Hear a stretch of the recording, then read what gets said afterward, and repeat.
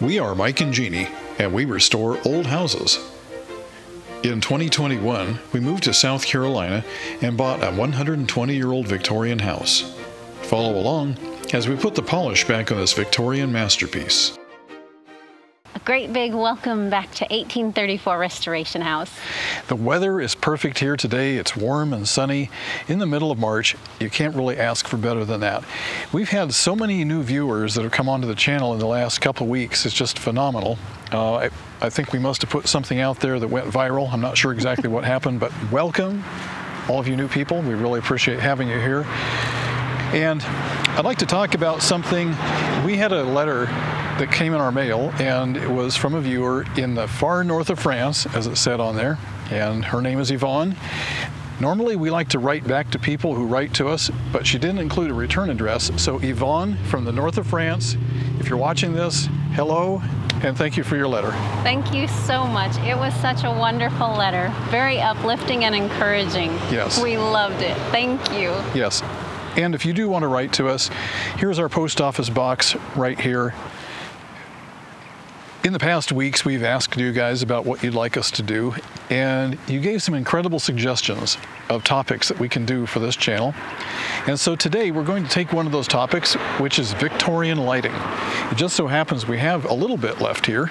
If you're lucky to have bought an old house and you still have your light fixtures, the original ones, count yourself lucky, because in the 30s, 40s, 50s, people started pulling light fixtures down and replacing them, because they weren't the old treasures that they are today. They were just old light fixtures.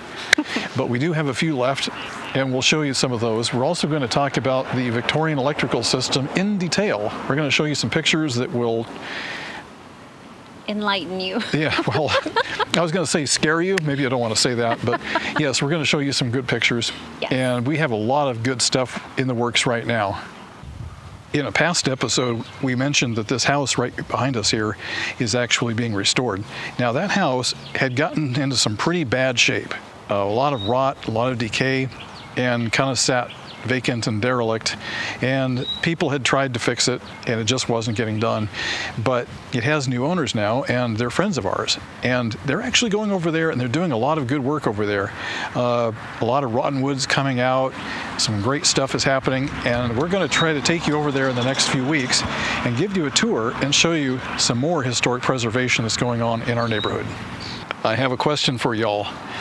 What does this mystery structure and a Victorian wedding have in common? Well, we found out, and we've got some great pictures, we've got some great historical data, and we now know the story of this house and what this thing is for. We're going to share that with you in an upcoming video. We're working on it now. It's going to be great, so stay tuned in the next couple of weeks to see that.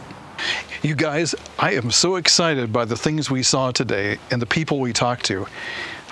The history here is just unbelievable, and it was right here under our noses, and we didn't even see it until today. So, okay, I got to get off that topic. So, today's topic, which I don't think I announced earlier, is about Victorian lighting. Yes, I guess I did, didn't I? Mm-hmm. Anyway, Victorian lighting, but the story has to start right here at the electrical box. Now, last year, we put this brand new breaker panel in here to replace what we call the Victorian electrical system. And there is a story all into itself here that I can't wait to tell about the electrical system, particularly at this address. Okay, so here's the new breaker panel.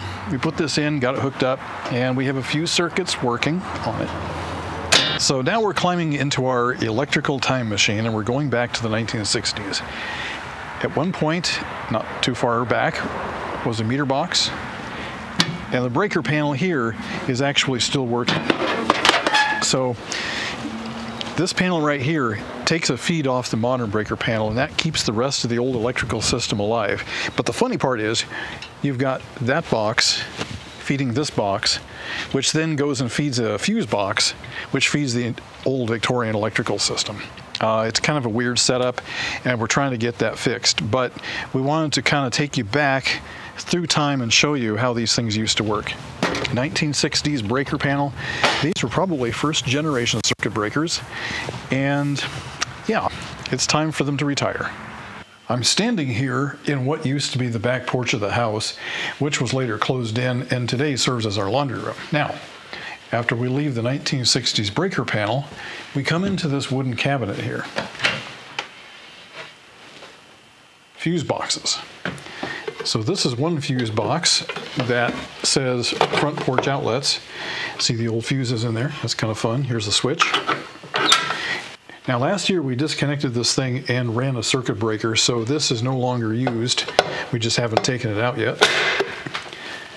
And over here is another one. This one actually does work. We don't know what it does, but it has 2 glass fuses and a lever here so that we could turn it on or off. Up here, kind of looks like a main disconnect. This thing here actually used to feed the kitchen stove and a bunch of other stuff too. Wires were double terminated. Well, we took care of that, so there's no more double termination going on. Now this is kind of funny, you guys. This cracks me up. You lift up this door and look at this. It is an asbestos-lined box that has knob and tube and porcelain electrical circuits in it. Those circuits are still hot today. I could reach in there and shock myself if I wanted to. But see here, that's a knife switch. I can pull on it and kill some of the electrical in the house. I don't know what it would do, and I've never tried it. But here's another one right here. And fuses. But check out the wiring. Aside from the obviously modern wire here that feeds it, you actually have knob and tube type wire up on the top there. It goes up inside the wall and goes up towards the attic, and then it fans out from there. Amazing. But it's even more amazing that it still works. There's a certain amount of bragging rights in knowing that your electrical system is 123 years old and still works perfectly. Great. But you say, whoa, whoa, knob and tube wiring, that's scary, it's dangerous. Is it really? Well, here's the fact. So when they did knob and tube wiring, they would run the hot here, they would run the neutral here, and they were usually spread apart by several inches. There is no way that these 2 wires can cross each other and short out. Okay, so that in itself, as long as it was well done properly, it's not dangerous. What's dangerous is when people come in, like say 20th century electricians, and they try to modify it or they try to add on to it. We've actually seen that in this house where somebody would take a modern piece of Romex and splice it into knob and tube wiring and power up something. Not good, guys, not good. But is it dangerous in itself? No, it's not. Do we want to replace it? Yes, we do. If knob and tube wiring is safe, then why do we want to replace it? Well, really it's a practical one, a couple of reasons. A, we can get more capacity with modern wiring, which means that we can put more load on it without overheating it. Secondly, and probably most importantly, is the fact that if you have a modern electrical system, no insurance company in the world is going to give it a second thought. But when somebody tries to insure a historic house like this, the first thing they're going to ask is, does it have knob and tube wiring? And if it does, they may not like that. So that's a practical consideration that you have to think about when you buy an older house. Here is a slideshow of images that I collected from the internet, just to show you what some knob and tube work looks like when it's done well, and what it looks like when it's done bad. Well, this job here was clearly done by a professional. See how neat and clean it is. He really enjoys this, and he's clearly proud of his work. Here's another example of some good work. The main lines, the hot and the neutral, come in from the top and head downward. And then you have those 2 wires that take off and go left. Well, what they would do is they would cut back the insulation, and then they would wrap the wire around and then solder it in place and then tape it up really good. And that was done quite commonly, and it was very safe. But the main thing here is that the wires never touch each other. So you can see they're held up by standoffs, and they're held apart by so many inches. And that makes for a good, safe connection. Well, how would you like to have this in your house? I think it's pretty cool, actually. Probably not very safe, and definitely not up to code. Now, this is what we don't want to see. So a lot of things are going on here. You've got an extension cord probably going to a power strip. And because the outlet in the floor there doesn't have a grounded outlet, they actually had to use one of those ground lifter plugs and plug that in. Now, if you have to plug something into an old outlet, particularly high amperage things like heaters, you need to check with your hand, feel the plug at the outlet. If that plug feels hot, turn it off, don't use it, because you're overheating your wiring, and that's how fires get started. Here's an example of how knob and tube wiring was adapted. On the left-hand side, you see the knob and tube wiring comes into a modern junction box, and then it switches over to Romex. Well, that's not good, because that means that the Romex circuit is being fed by the old knob and tube. Probably not a good idea. Just go ahead and run a new circuit to your breaker panel. Here's another example of bad work here. You have the runners from your knob and tube. You can actually see the porcelain tubes there. But somebody cut into it and did a modern day splice onto Romex. And that Romex there is probably 1960s era, I'm guessing, because of the silver jacket. That was pretty common back in those days. Yeah, it works. Is it good? No. Just run a circuit back to the breaker panel. Whoa. How would you like to find this in your house? Especially right next to a water pipe. Look how close that bare wire is. Would you believe there was a time when this was considered normal and safe? Now, I really like this one here. I just love how beautiful it is. Your wires run in parallel with each other, and then they come and they split and they go in different directions. It's absolutely gorgeous aesthetically. I think that if I had done that, I probably would have spaced the wires a little bit further apart just for safety, but you got to admire the artistry here. Well, speaking of artistry, if you're going to have a junction box, you may as well have a custom-built wooden junction box like this.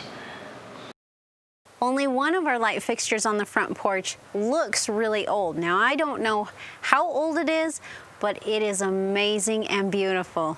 Let me show you. It still works.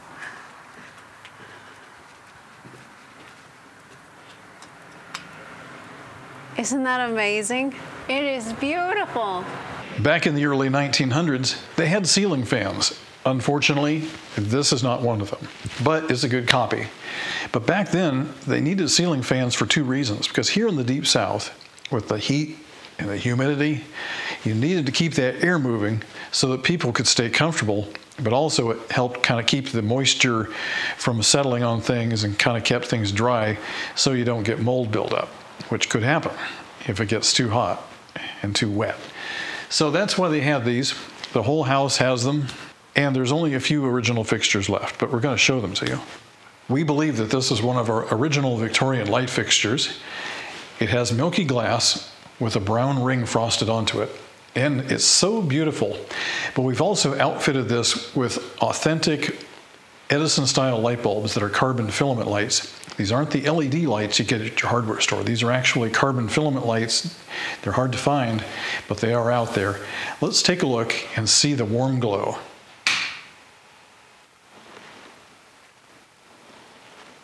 Here is another Victorian light fixture. At least we think it's original. We're not positive on any of these, of course, because we weren't here, but it has some telltale signs.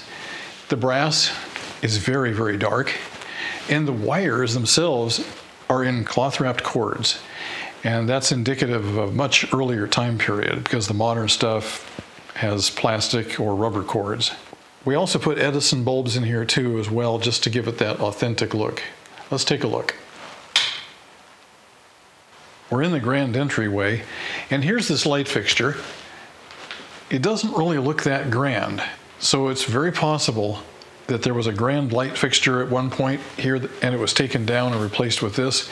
We really have no way of knowing for sure, but looking up I can see that it has modern zip cord going up to the ceiling.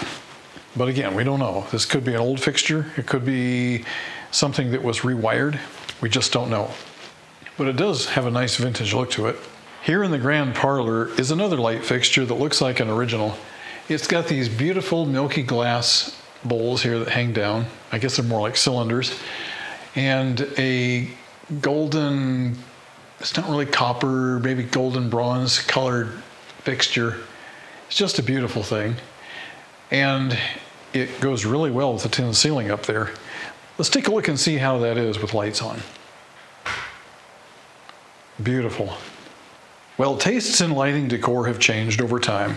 What was popular back in the Victorian days was definitely not popular in the mid-century. Then it was all about the atomic look, the clean, the smooth, all the foofy stuff from the Victorian era was kind of frowned upon back in those days. But does it seem kind of weird to you that a Victorian house would have something like this in it? Well, we found this in one of our pantries, and I mean, these are historic in their own right. This is an authentic mid-century pull-down light fixture. It stays where you put it. Highly sought after, if you can find them, and we happen to have one in a Victorian house, of all things. So we pulled it out, and maybe one day, if we ever have a mid-century home, maybe we can install it there. But for now, it sits in a box. For those of you who live in northern climates, just know that warm spring weather is coming soon to your neighborhood. Well, we hope you've enjoyed this tour of Victorian electrical systems and Victorian lighting fixtures. Yes, and do leave a comment. Let us know, what time period is your favorite lighting? We have some really great stuff coming soon. We've talked about the house down the street and the mystery structure and the story of the people who built this house. So that's all coming soon on 1834 Restoration House. Well, thank you for watching. Leave a comment, hit that like button, and we'll see you next week. Subscribe.